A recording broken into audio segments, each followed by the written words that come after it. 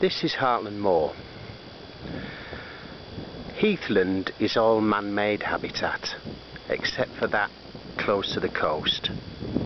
How you manage heathland is to clear the pine, the scrub, control burning and grazing.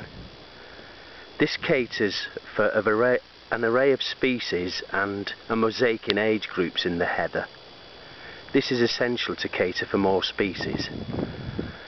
Heathland management also requires backup to remove sapling removal and in some cases rhododendron encroachment, which is an absolute disaster.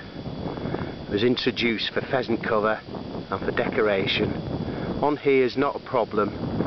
The main problem is gorse, pine and creating that different age groups in heather. This is an amazing site, Hartland Moor, which it's Heathland management at its best. On here they do pine clearance, sapling pulling, control burning and grazing. These are all essential on heath.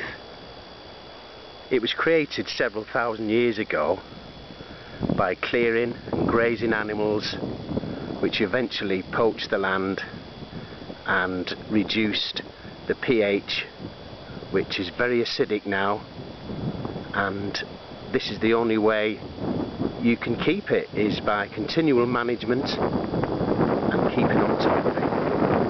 As I say, here on Hartland Moor is the Primo Reserve in Dorset. You won't get many better than this. The beautiful colours here, created by all the different grasses and sedges and heathers and pine, and of course the natural sunlight.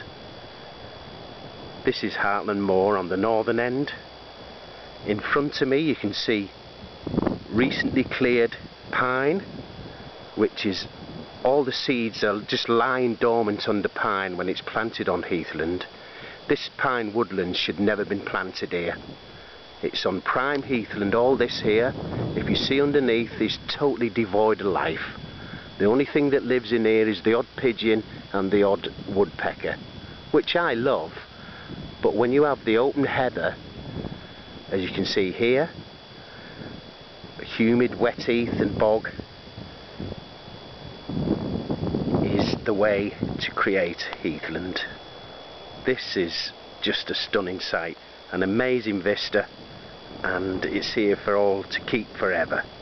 Created by Natural England, the RSPB do it, National Trust and the Herpetological Trust people do it, and long may it rain, you know, because without this open heather we wouldn't have all the native reptiles, all the woodland birds and the heathland birds and all the dragonflies, which are in abundance here in the summer.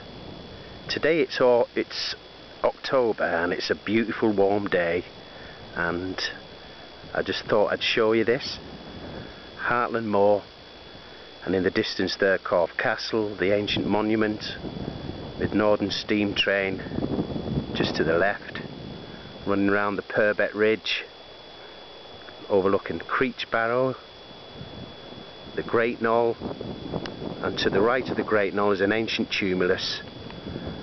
This side is owned by Natural England, the other side of the knoll is owned by the National Trust, who don't manage this. It's left for Natural England to manage for wildlife, and that's why it looks so good. Hartland Moor National Nature Reserve.